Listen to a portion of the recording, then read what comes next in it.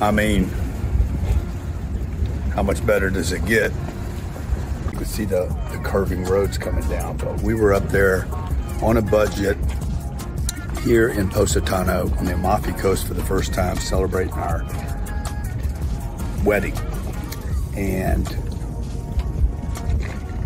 I remember looking down and seeing a boat like that, and I'm like, who the hell?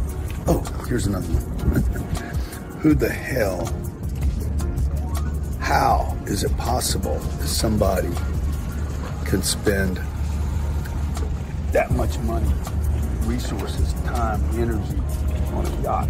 Didn't know, we were gonna make it or not. I'm on a 208-foot Italian-built boat, 7 suites, master of VIP suite, 5 more cabins. I'm not that voodoo law of attraction guy, but I can tell you, images, pictures, locking in on something, looking at other possibilities, getting examples of other people doing things. It's what we want to pick up the phone and play with the phone. It's mimicking. It's basically taking something else somebody has done. I want boat. So the first thing to do is on the manifestation thing is you got to have some pictures, right? It was always this idea that there wasn't enough. First I lock in on a picture. First I see it, then I'm gonna close the distance.